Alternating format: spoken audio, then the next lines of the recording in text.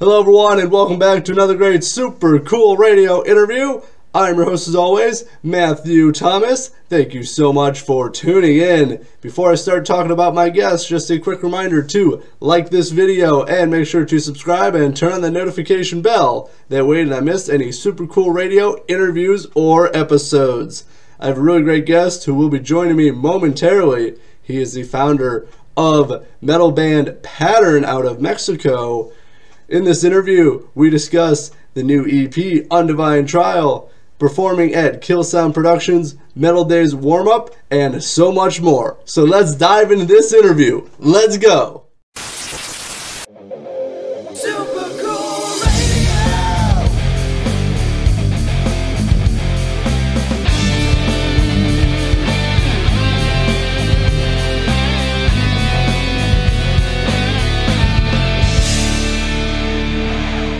Before we jump into the show, I want to tell you about our merch store on Threadless. Shop a wide variety of logos with multiple colors and sizes available for each design. Your support is greatly appreciated and helps us continue to make killer content like this episode. Please visit supercoolradio.threadless.com or the link in the description to shop now.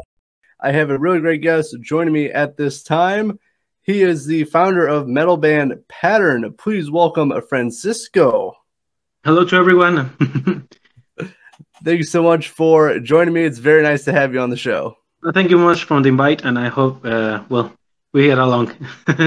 Oh, for sure. Everything's going to go very well. So obviously, we got a lot to discuss. Obviously, the new EP that was released earlier this year. But before we get to all of that, for you, before Pattern, how did you get started as a musician? Well, I started playing guitar at 6 years old. I began listening to Rammstein and Pain, Tommy Catilla, bands like that. So yeah, those were my input from the first inspiration I got. Later on, my brother introduced me to thrash metal or heavy metal bands, Sodom, Testament, Creator, Destruction, bands like that. So yeah, those were my beginning inputs. Oh, very nice, very very great influences and stuff. So like, what drew you to the thrash metal sound? Well, I don't know. I mean, my brother really gave me that introduction. I went my own way, but to be honest, I moved on from thrash since years ago. So I moved to death metal, to melodic death metal, to doom metal, things like that. Okay, no, gotcha for sure, for sure. So obviously I did want to talk about. So obviously you said your brother's big influence on your music growing up. So how about for you now as you're older? What was kind of the more like influence on your style of music? Well, I will say Steve Winston is the most influence I have right now. All the progressive projects he's working on is just amazing. I mean, a lot of fans don't like what sometimes he's doing, but I really love everything he writes, he composes. So yeah, that's my biggest input right now.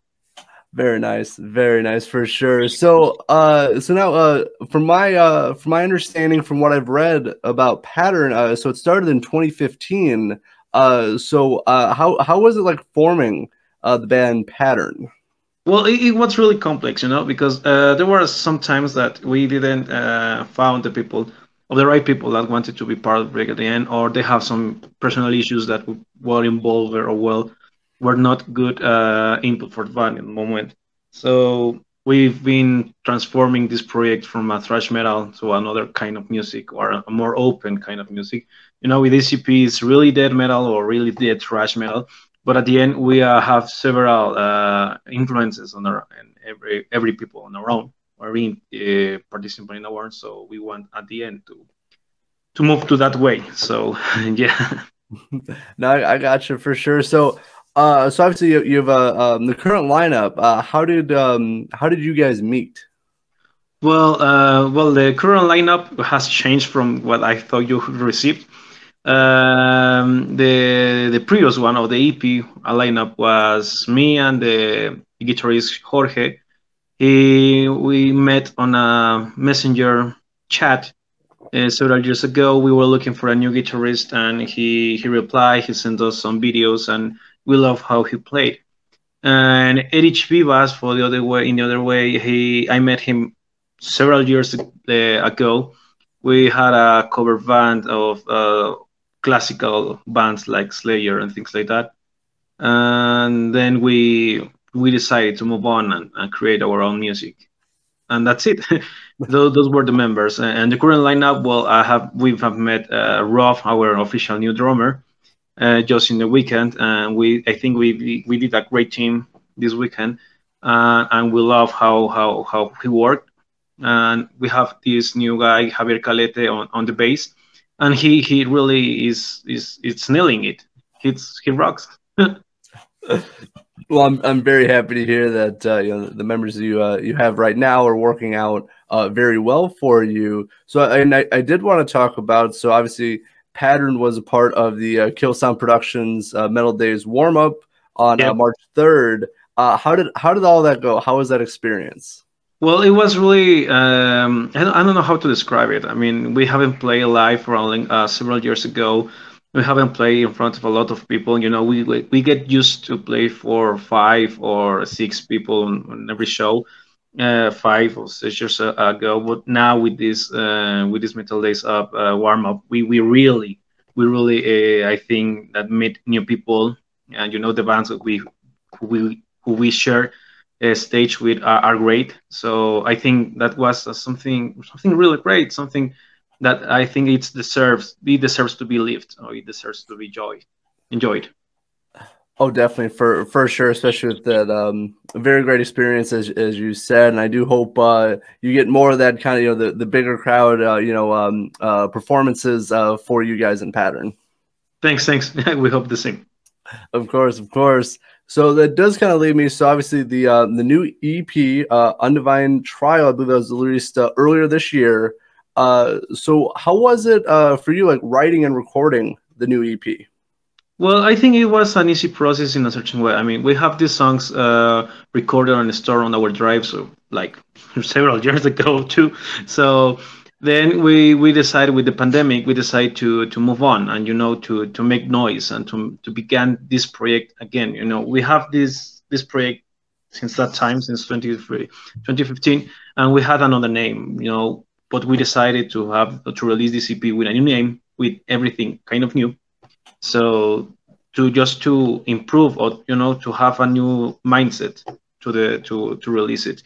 And it was easy because, I mean, we have this equipment, and really it makes easy to us, like send audio files to each other, and we can share thoughts about how we like it, or how can we change the songs.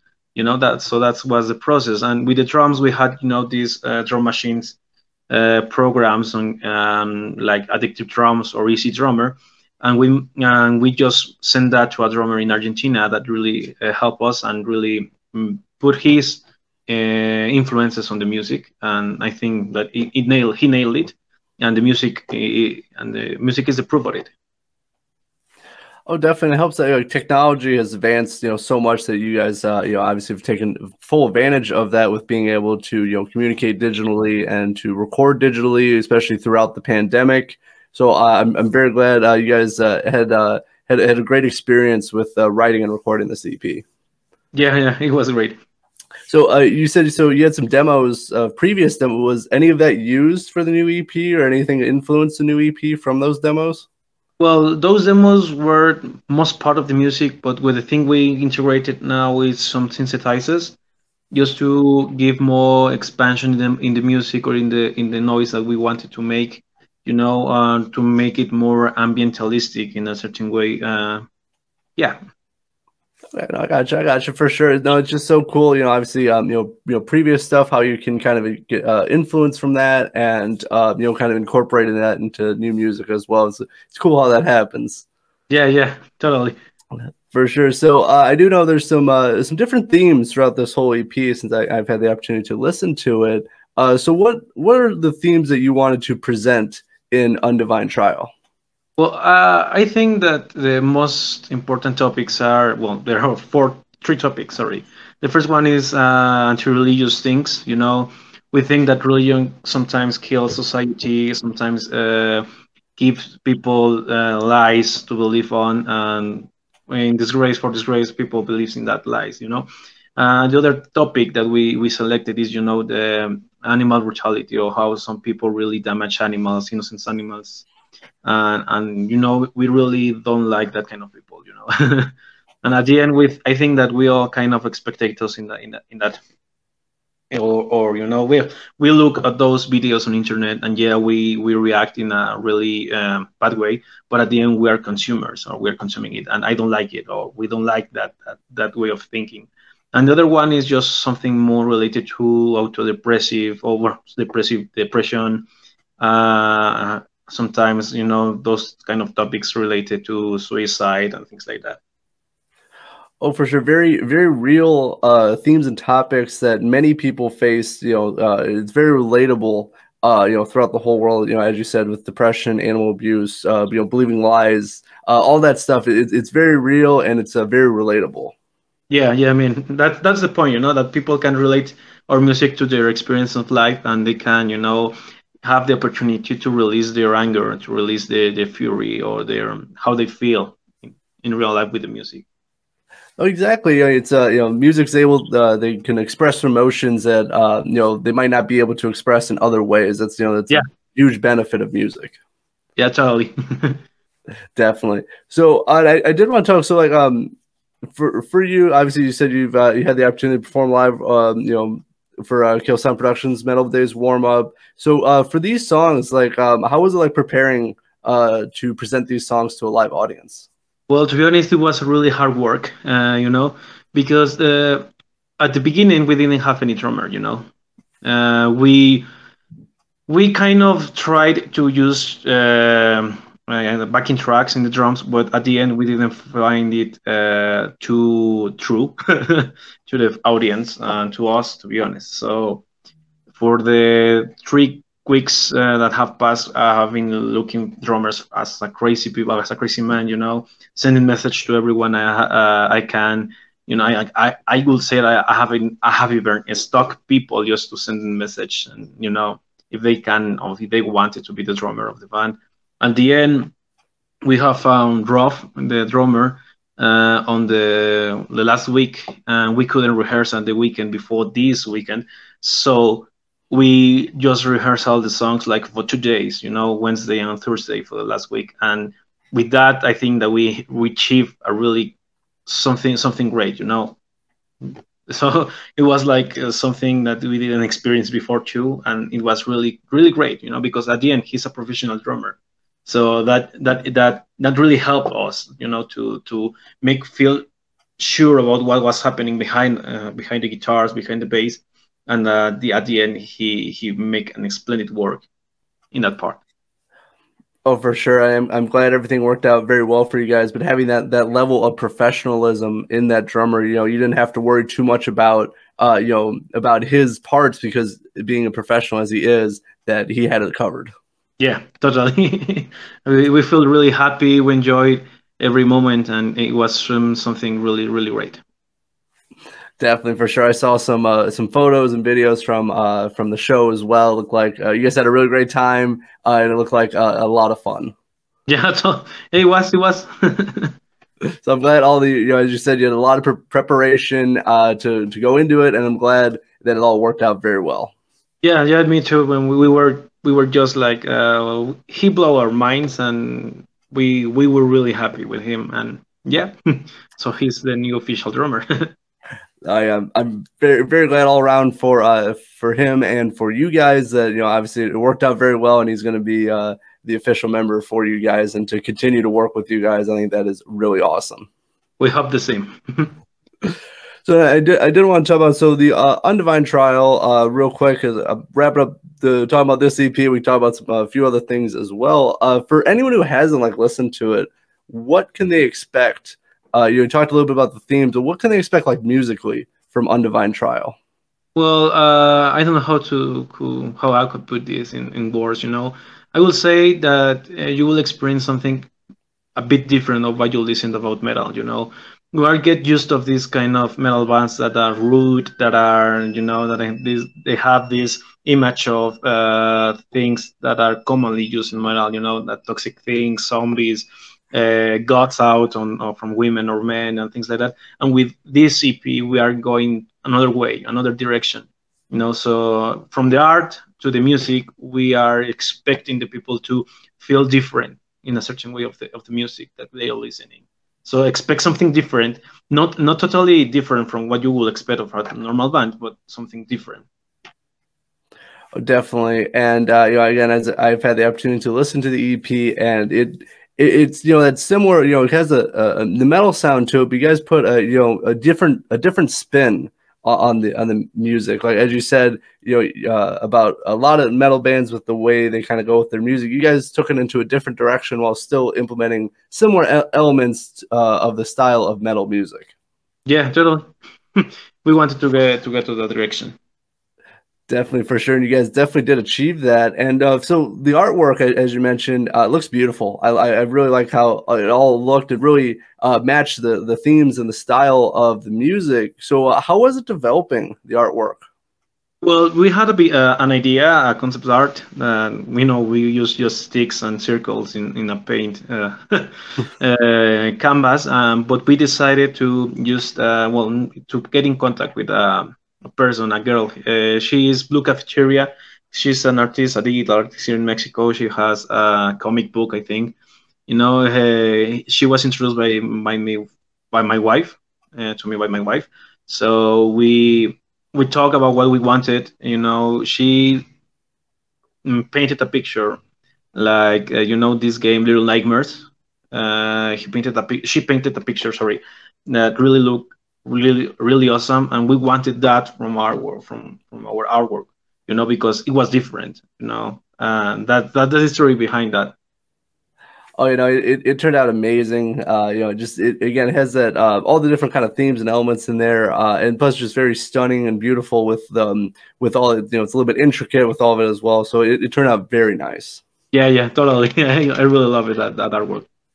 Definitely, for sure, it turned out amazing. So for you guys, I got a couple more questions, then we're wrapping this up soon. But for you guys, is there like any like dream bands that you want to open for? Well, personally, I would like to open for Hypocrisy, the death metal project of Peter Tägtgren.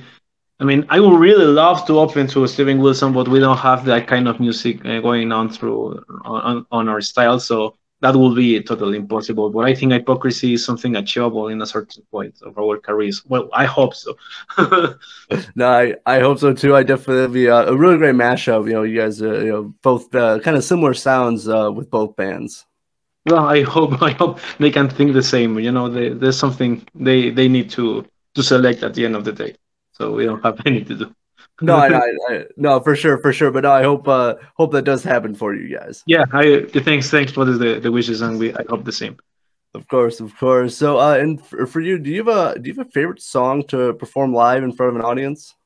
A favorite song? I don't know. I mean, I will say it will be "Trapped in a Rotting World." It's a song that it was recorded like too raw at the moment. I only created with my guitar. I recorded some voice on my home studio, my cheap home studio, just to be clean that part. And I love how it sounded. And when we implemented it in the EP, it sounded greater, And when we play it live in this miniature we had, it sounded really awesome, and I felt really really great of playing that song particularly. But I will say it's just so cool, to obviously to perform that the song live that you've created, you've recorded, but also to see the crowd's reaction to the song as well. Yeah, it was really great. We loved it. For sure. So for you, so like moving forward with Pattern, what's kind of the plans for the rest of this year, 2023? Well, I don't know exactly what are the steps for moving forward. I will say we want to release more music, and to to put on some new style or some new things that people can listen to, and I hope that they can love it. But we're also looking forward to write a book. In this case, I have a friend of mine, and he's a good writer. He has several good ideas, and we have been talking with him about writing a book that he can develop and also can be a part of a new EP or even a complete full album. So that's I think that could happen this year. And also we are developing an official video of Sarah, the first song of our EP. Sorry, because we wanted, and we are using animation. I don't think I think it's 2D animation, and because we wanted to explore more art or to explore more other kinds of art that can be integrated in the project and that can be, amazing or awesome to be watched or to be experienced. Oh, that is very cool to include different forms of media with the music, as you said. With the book, with the using the animation to go with the music. I think that's really cool, and that you guys are exploring those different possibilities with the music.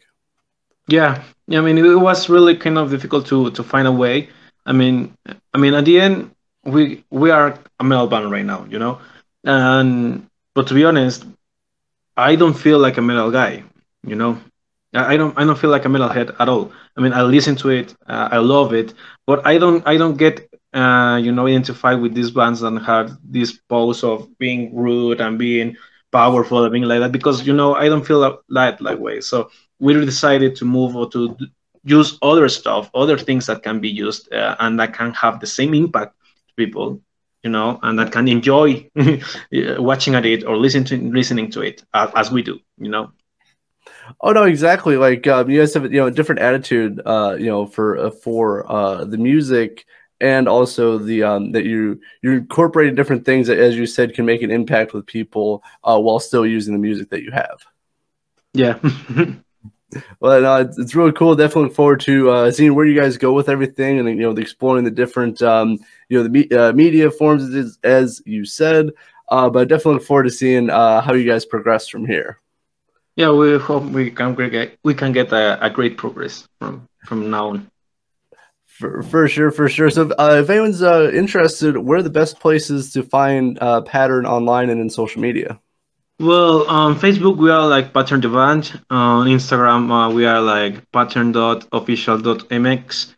On YouTube we are Pattern. We are like Pattern Band, and I think that those are the channels we used mostly right now. I mean, I think that at the end of the month we're going to begin to use TikTok or this new social media that I am not get used to it, but I think the other guys they can handle it.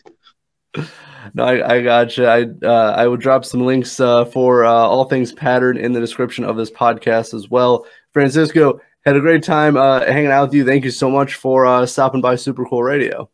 No, thank you for inviting us. Well, in this case, me and listening to what I have to say, and I hope you have a great career. Thank you so much. I wish the best, and the same to you as well. But as I said, please check out the stream and support Pattern. Links are in the description of this podcast. For Francisco of Pattern, I'm your host as always, Matthew Thomas. Thank you so much for watching and listening to Super Cool Radio. And remember, stay frosty.